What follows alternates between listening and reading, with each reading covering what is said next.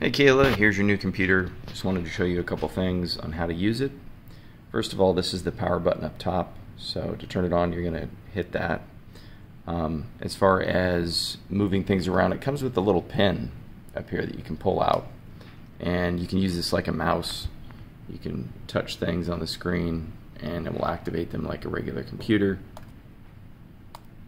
Your sheet music folder's here. So you just kind of double tap it, and sometimes it works quickly and sometimes it doesn't. Your method books, so like we'll go into method books here. If you just want to open a book, let's say you were on level 6, it will open, and once the book is open, you can actually just make it a full screen.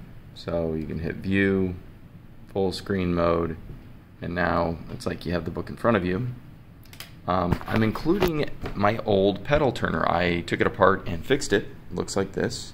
So you can string the cable down behind and underneath your digital piano and then up onto your display and plug it in. When the lights are on, that means it's ready, and you just hit this button and it will change the page forward.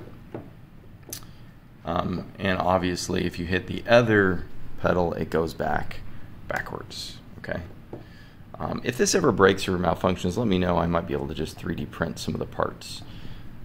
But anyway, so now you can just digitally look at your pages and not need sheets. The other thing I'm including is the base that comes with it. Looks like this. So there's a couple things about this. One, if you wanted to rotate the screen, you can.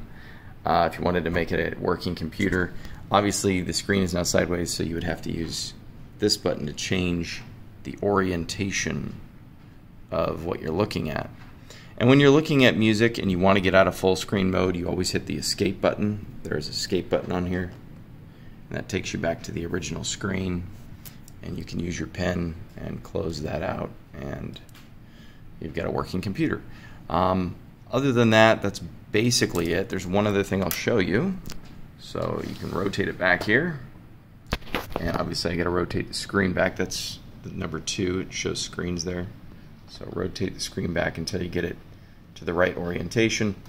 This thing comes off of the base. The only good thing about the base is it has a CD-ROM and so forth, but if you don't want to use the base, you don't have to. There's a little locking mechanism here. You can just hit this and pull up, and that unlocks the computer from the base, and then you can just easily pull it off and just set it on your piano like that. So you don't need to actually use this at all, but it's up to you. I'm giving it to you so you can put it together however you like. Okay? If you have any questions or anything breaks, just let me know, and I hope you enjoy it, and thanks for watching.